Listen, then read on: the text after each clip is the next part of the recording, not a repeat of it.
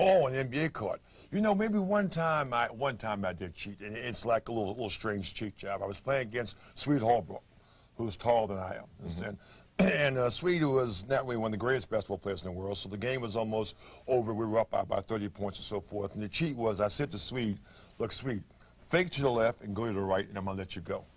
You understand? You know, and so so Swede, unfortunately, he faked to the wrong way and went the wrong way.